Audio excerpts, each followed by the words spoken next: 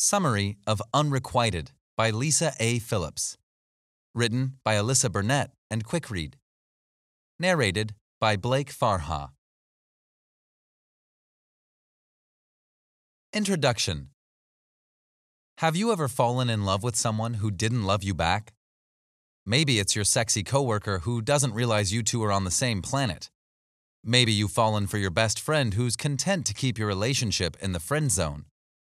No matter the circumstances, unrequited love hurts.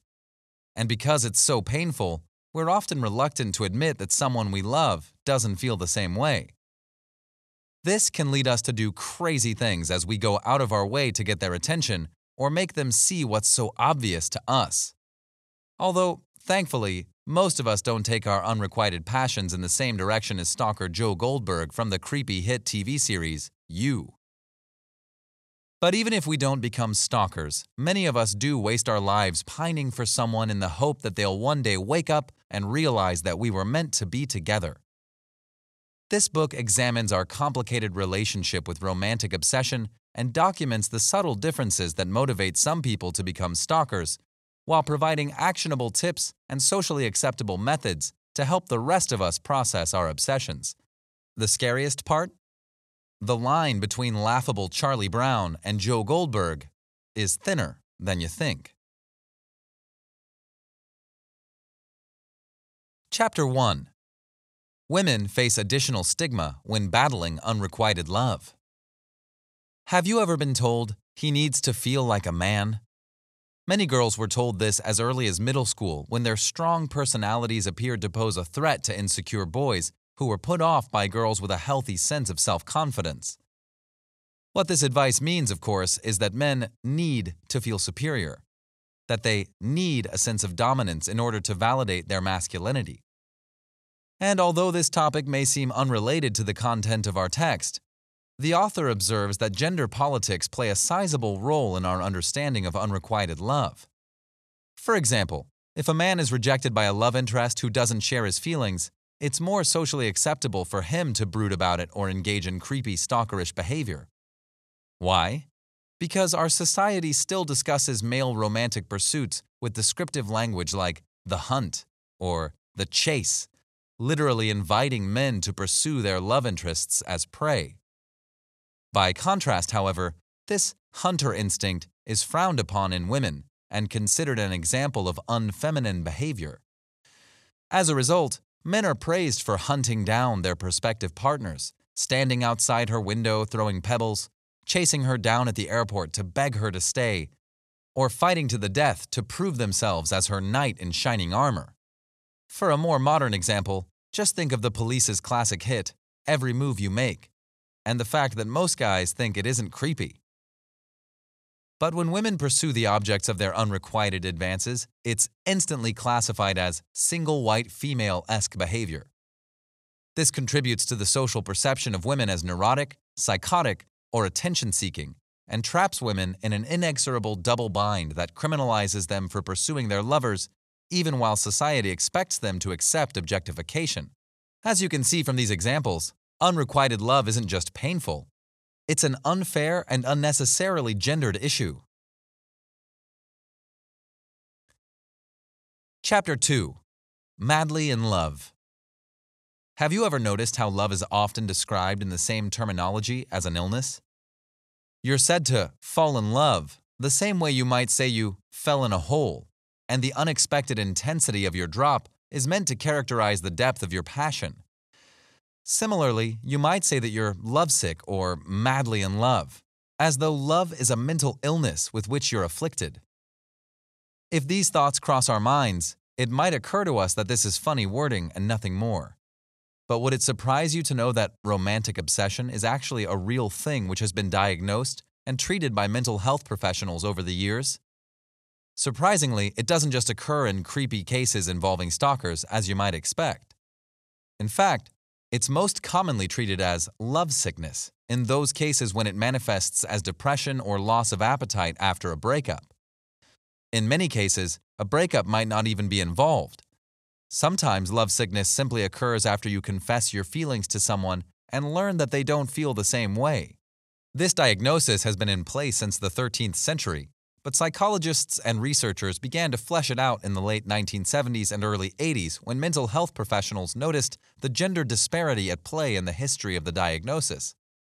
For example, when lovesickness was diagnosed in men, it was historically well received and considered to be indicative of masculinity, in keeping with the gender double standard we discussed in the previous chapter. By contrast, however, when women displayed the same symptoms, male mental health professionals usually accompanied this diagnosis with one of hysteria or moral insanity, designed to shame and silence women for experiencing the same romantic passions as men. Psychologist Dorothy Tenov attempted to dismantle this diagnosis in 1979 by renaming it limerence and describing the diagnosis as a psychological state which produced complete emotional dependence on another person. Tenov argued that it is irrelevant whether those feelings are shared by the object of the sufferer's affection. While in the grip of romantic obsessions, the love interest is all that matters, even if their connection to the sufferer is distant and tenuous.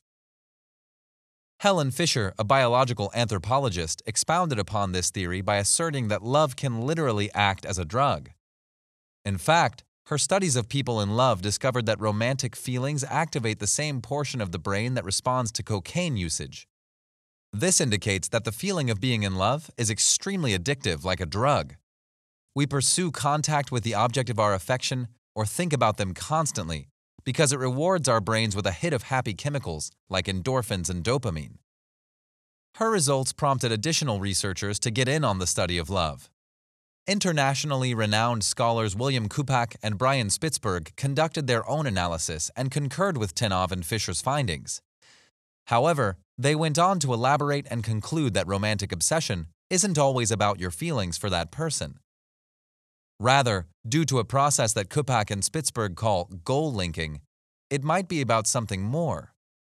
According to their research, goal linking occurs when we link a smaller, more easily achievable goal, like finding love, with something more complicated, like conquering our low self-esteem or finally practicing self-acceptance. Our hope is that if we can achieve the smaller goal, we can also accomplish the bigger, overarching goal. However, these desires aren't always conscious in our minds, so we don't realize that's what we're doing. This also makes us extra reluctant to let go of our romantic obsessions, because we fail to realize why they have such a strong hold in our lives. Chapter 3. When Love Literally Makes You Crazy. But now that we've discussed the concept of lovesickness and the genuine science behind it, let's take a look at the darker side of romantic obsession. The side that really does result in people behaving like Hedra Carlson from Single White Female. This doesn't happen to everyone because it occurs when people take rejection especially badly. Perhaps these individuals had a fragile sense of self to begin with. Perhaps they were already very sensitive people or felt as though they didn't have a lot going for them in life. No matter what their extenuating circumstances were, romantic rejection often intensifies their personal struggles and causes them to become overwhelmingly self-absorbed. As a result, they struggle to see the other person's side of the story or accept that, as tragic as it is, it's possible that they just might not be what that person needs or wants right now. Instead, they can only see the tragedy that is happening to them, and they become obsessed with the cycle of rejection and pain that characterizes their experience. This usually results in one of two types of responses: masochism or narcissism. In the case of the former, the jilted lover will become depressed and despondent.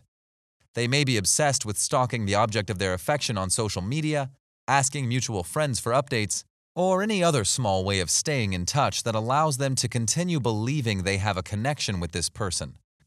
Even though they know this connection isn't real or even the same thing as being in a relationship with that person, they may be unable to stop as a result of issues like goal linking or limerence, as we discussed in the previous chapter.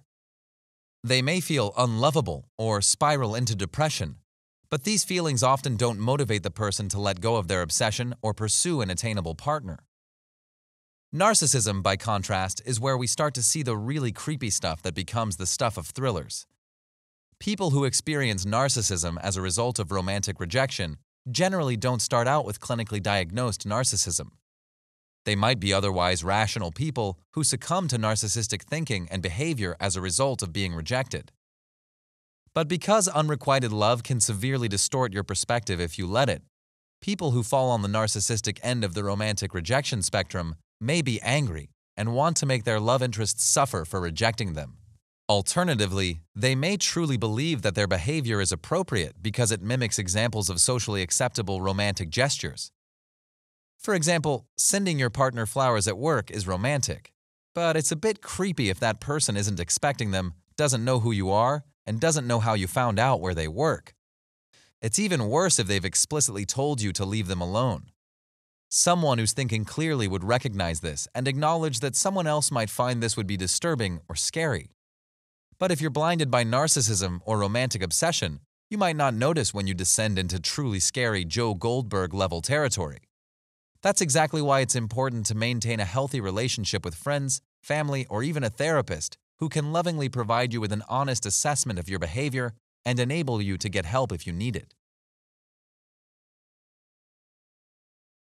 Chapter 4. Find your Adele moment. We all know Adele, right? Who doesn't love Adele? We love her for her talented singing voice and her authenticity. But we also love her for her heartfelt and sad songs, which were inspired by her catastrophic breakup in her early 20s. Adele herself has frequently said that she might never have found such perfect material for her songs, nor risen to fame as quickly as she did if she had not experienced the pain of unrequited love. So, while that's not to say that suffering is a prerequisite for art, Adele's story serves as an example of the amazing things that can happen when you find a creative outlet for your pain. As you can see through Adele's success story, she didn't allow unrequited love to make her a narcissist or a masochist. She didn't go off the deep end or start stalking her ex, even though she may have wanted to. And even though she was sad, she didn't allow her pain to consume her. But the fact that she channeled her pain into a creative task is even more remarkable because it demonstrates an important psychological principle. Researchers have found that, believe it or not, the creative process is shockingly similar to the process of falling in love. That's because love and creativity activate the same regions of the brain. Similarly, pursuing someone you love and pursuing a creative project are both actions which release a flood of happy hormones in your brain. Because your brain is happily drowning in dopamine and endorphins, this triggers the same addictive responses in your brain as we've seen through the examples of being in love or snorting cocaine. However, the best aspect of these similarities is that creative projects result in an outcome that is both positive and constructive. Being addicted to pursuing your love interest might drive you to pursue some questionable decisions, but pursuing your creative projects will just make you happy and put something new and beautiful into the world. That's why the author argues that creativity is the best form of therapy for someone suffering from unrequited love. Sure, you can't take your art on a date or snuggle up with it at night, and of course, it can't replace that special person you were hoping for, but it can fill you with a renewed sense of purpose and passion and help you get your life back. Final summary. At one point or another, pretty much everyone has experienced the unpleasant sensation of loving someone who doesn't love you back. This is a uniquely sad experience, and it frequently results in a downward spiral towards depression or obsession as people get lost in feelings of worthlessness or futile attempts to make their love interest reciprocate their feelings.